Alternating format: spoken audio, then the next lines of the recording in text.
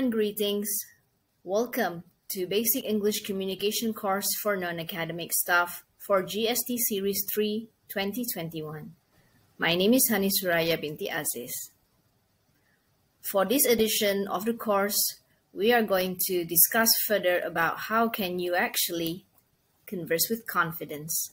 Previously, we have looked at several topics. For example, what are the limitations in communication? How to use the correct tone and pitch when you are talking? And how can you overcome your stage fright? For this edition, we're going to talk about different units or different stages of conversation, how you start, how do you handle and maintain, and how do you close a conversation, as well as on how you can handle being on the telephone. So let's start. Right. In any basic unit of a conversation, there is an exchange, which involves two moves, an initiating move, or what we call as the starting move, as well as a response. In any conversation, you would have two parties, the speaker and the listener. The speaker will actually send a message to the listener. The listener is supposed to listen and therefore provide a response or a reply. This is what makes any conversation a two-way communication, because there is a reply as well as feedback. Whenever there is a feedback, you must make sure that you maintain the conversation and then you close it properly. And conversation making usually involves the stages of starting a conversation, maintaining it, and finally closing the conversation. In this stage or in this edition, we will learn about how we can start, maintain, and close a conversation, and the language we can use to convey our intended meaning in conversation making. So let's go to the first stage, which is starting a conversation, which some people would think that it is the hardest or the most difficult stage in actually the process of conversation itself, because some of us find it challenging, a challenging, what we can call a challenge or difficulty whenever we want to start a conversation, because sometimes we are nervous. We don't know how to approach the other party and starting a conversation. So it is important to choose the appropriate way to start a conversation, whereby we have an opening move, and whatever we say, whatever the first line or our first sentence will affect how the rest of the conversation goes. So the following are a few ways that you can start a conversation. We have three ways here. Number one, using greetings and introduction. Number two, talking about your surroundings. And number three, making small talks. So let's have a look at them one by one. So using greetings and introduction, so these are among the common greetings that you guys can use whenever you want to introduce yourself or whenever you want to start a conversation. It is just as simple as saying hello, good morning, good afternoon, or good day, depending on the time of the day. Whenever you are approaching someone to start a conversation, you can say or you can ask them questions. For example, how are you? How do you do? So whenever you ask a question, of course, you are going to be waiting for a feedback or a reply, in which, of course, you have already on the process of trying to maintain the conversation. Right. Any greetings that you have are usually followed by introductions, which normally would include disclosing of some personal information of yourself. So normally, especially when we are meeting someone for the first time, they don't know who we are, what do we do, where we are from. So it is appropriate for us to disclose some personal information by introducing our name, where we are from, as well as what do we do. For example, our occupation. So these are the basic. And following that, we may include other relevant information. For example, these are among the samples, or we can say example of statements or greetings that are followed by introduction. How do you do? I'm Zahra from Academic Division. Pleased to meet you. My name is Arif, and you are, which of course would require feedback from the listener. Good afternoon. You look familiar. Haven't we met before? Okay, so asking a question, of course, would require feedback, meaning that, of course, you are trying to start as well as maintain the conversation. Number 2, talking about your surroundings. Now, topics on the surroundings to start a conversation should relate to the context of your conversation. Why do you approach the person in the first place? Is there like a certain intention that you're trying to provide, or trying to give to the other person? You can talk about everything, but make sure that it is about your surroundings. For example, the noise level, the weather, and the furnishing of the room, wherever you are currently at. So these are some of the questions that you may actually ask.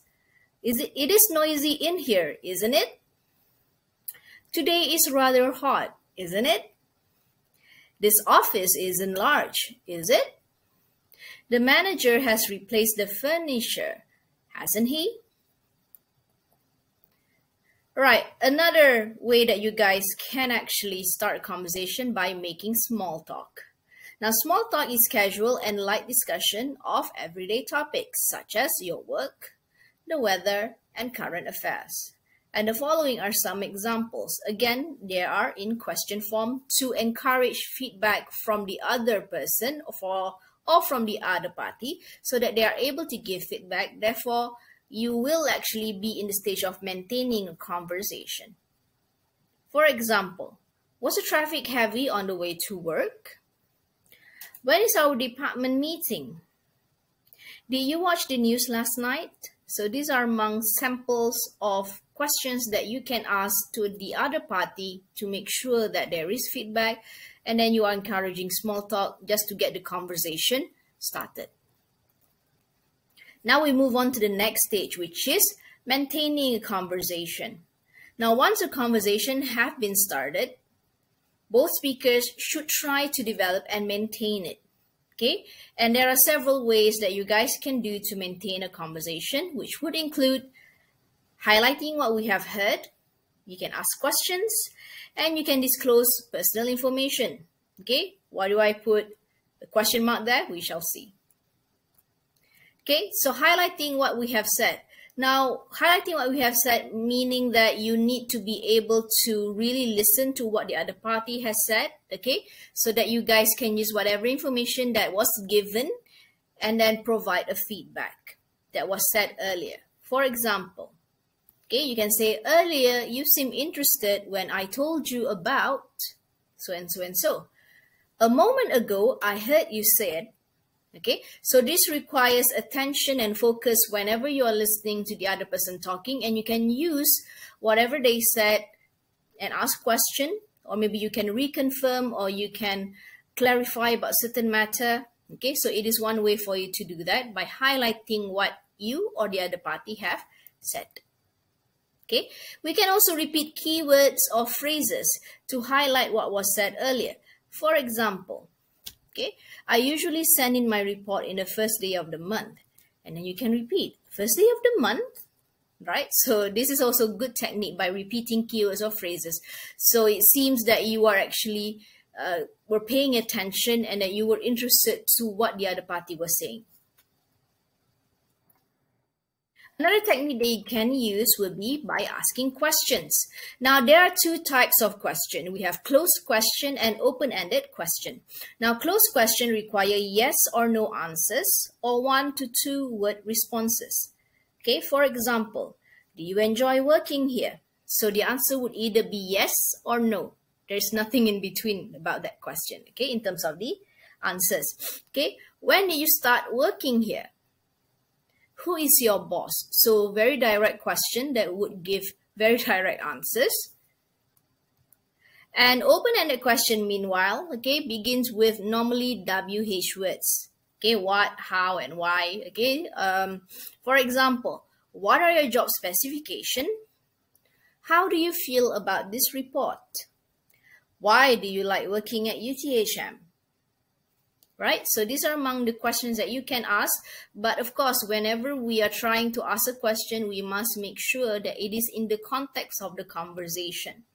And of course, it is relevant to the other party. Right. So the third stage will be closing a conversation.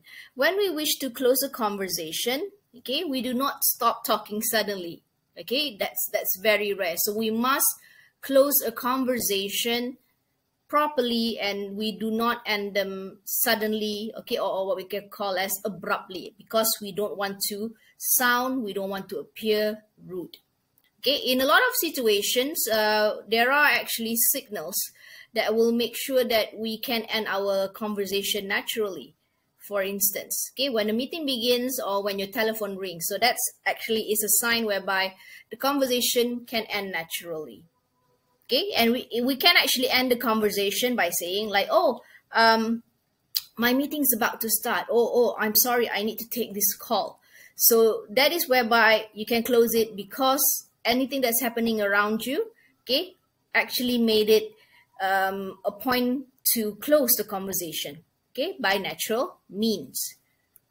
Okay, in such situation, we can end the conversation by saying, okay, it looks like the meeting is about to begin, or I apologize, but I need to take this call. So these are among the things that you can use when you want to end a conversation naturally. Okay, and the next here will be the stages that you can do to close your conversation properly. Pre-closing, closing, and taking leave. So in terms of pre-closing, okay, when we want to end a conversation, there is some signal words that you can use. And you can use these following expressions to signal you are actually in the stage of closing a conversation. You can say, well, so look at the time. I know you're busy. Okay, so these are all signal words. There are actually more, but these are some of the common ones that you can use to signal to the other party that, oh, we want to end the conversation. Okay, and the closing part will be after you actually have after you have used the signal words, you can actually explain further, okay, by saying the reason why you actually have to close or why you have to end the conversation. Okay, you can say things like, I'll let you get back to work now.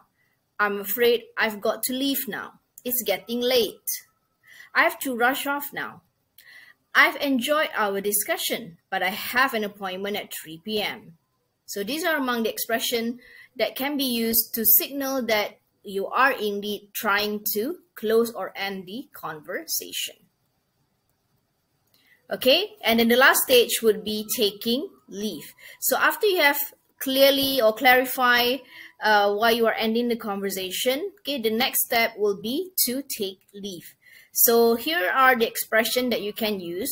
Very simple, as simple as saying goodbye. Okay, see you soon, see you later, see you when I see you. Okay, see you some other time. Have a good week, have a good weekend. Okay, some of us also would greet or say goodbye, for example, giving, proper greeting. If you are Muslims, okay, you can say Assalamualaikum. Okay, all right. That is one way for you to actually take leave. So this is actually the ultimate step whereby you know the conversation is ending. Right? So we are done with the conversation part. So I hope that you are aware of the stages of different parts of conversation. So we have opening, maintaining, and closing. So that is the full cycle of our conversation. So next we're going to go into telephoning skills, okay, whereby we're going to look into basic elements of telephoning, okay, its importance, and some expression that you can use when you are handling a telephone call. Right, so I'm sure that all of us had experiences of actually handling a phone call, but how do you actually feel about handling a phone call and having to call and having to speak, okay, into the phone in English? Some of us may not gain the same confidence as when we are trying to use our first language. So interacting on the phone effectively, I would say, is a skill. Okay, because we need to practice. Okay, there's an element of practice that we need to have so that we can be more confident whenever we are handling the phone. And the effective use of a telephone can result in improved levels of personal contact and the development of relationship, both internally and externally, especially with your customers as well as clients. And in the context of this class, okay, students. Immediate response to issues which are important in maintaining good relation with our clients. So in this context, our students. We want to maintain the good relation that we have with our students. And good information flow within and around an organization. Okay, this is, of course, you want to avoid the errors of miscommunication. Okay, a reduction in time spent on writing letters, which will in turn reduce administrative costs. So that's why it's very important throughout handling telephone calls. Okay, this will be one advantage because we can reduce time spent writing letters. Okay, and overall enhance performance of an organization because, okay, once we can handle ourselves well on the phone, it shows that we are competent, okay, in an organization. All right, so in this section, we will look into the use of appropriate language expression in managing effective telephone interaction in relation to making phone calls. Okay, we're going to focus on making telephone calls and expression use, yeah? Okay, so making telephone call. Making effective telephone calls is a process that requires some preparation, which include, of course, setting a specific time to make your phone calls. Okay, having a calendar and a pen at hand or maybe a memo. Okay, gathering all our information before making our calls. Okay, meaning that you need to check first, make sure that you have the correct phone number. Okay, you need to know the name of the person you need to speak to. Okay, having some information at hand such as names, address, okay, anything relevant. Okay. And below are some useful language expressions that we can use in making telephone calls. Of course, we need to identify who we are first. So these are some expressions that you can use to identify who you are. You can say, hello, this is Nurul from Giant Securities Berhad. Or you can say, hello, my name is Nurul. I'm calling for Giant Securities Berhad. Hi, it's Nurul from Giant Securities Berhad. This is, of course, if you have a informal setting. Okay. Hi, Nurul here. Again, you can need to look into the setting. So normally, if it's an informal setting, you can be less formal and can just start saying hi. Okay. Right. Next, say who we want to speak to. After we say hello, okay, what will be our intention of calling? Okay, or maybe you need to speak to someone. Okay. I'd like to speak to Mr. Nazri, please. Or you can direct your call to a specific department. You can say, could I have the marketing department, please? Or you can say, can you put me through to Mr. Nazri, please? So these are specific, what we can call as language lingo. Okay, telephone lingo, not language lingo. Telephone lingo that you can use, okay, whenever you are making a call. Could I have extension 8600, please? Could I speak to someone in the sales and purchase department, please? Or you can just simply ask, is Mr. Nazri there, please? Okay, so these are some of the expressions that you can use whenever you want to be redirected, or you want to speak to another person, or you want to be redirected to another department. Okay, and next, of course, you can explain the intention or the purpose of your call. Right? These are some of the expressions that you can use. The reason I'm calling is so-and-so. I need some information about so-and-so. It's in connection with so-and-so. I'd like to, okay, what will be the intention of your call? I'm ringing to the intention of your call. All right, besides using the standard language expressions in making telephone call, please note that, okay, the terms, okay, or the word can, could, will, and would can be used to ask people to do things. Okay, so these are expressions. Okay, it all depends on the context of your call. Okay, what will be the intention? What will be the reason of you calling? So you can customize the expression to suit your situation. Okay, all right. For example, if you want to ask people to do things, okay, you can say, or you can make requests such as, can you give him a message for me? Could you give him a message for me? Will you give him a message for me? Would you give him a message for me? Okay, they all actually technically means the same. Okay, you must make sure that the other person on the other side of the call understood what you're trying to say. Okay, you can also use can, could, will, and would to ask for permission. Okay, can I leave a message? Could I leave a message? May I leave a message? So each of these actually have different, very small differences in terms of meaning. Okay, can refers to possibility. Okay, could means would it be possible? May, you are normally asking for permission, which means do you give me permission to do so and so. Okay, commonly or generally they actually mean the same, but if you have like, you know, small differences, that will be the small differences in the difference of can, could, will, and would. Right, so these are among the telephone terms that are used, that you can also use whenever you are making a call. Line is engaged normally means line is busy. Whenever you say someone's on the phone, okay, on the phone here refers to someone is actually using the phone, okay, currently, right? Give you a ring, okay, it means call you. Return your call or returning your call means you have to call that person back. Someone is engaged, it means someone is busy. Pick up means to answer the phone.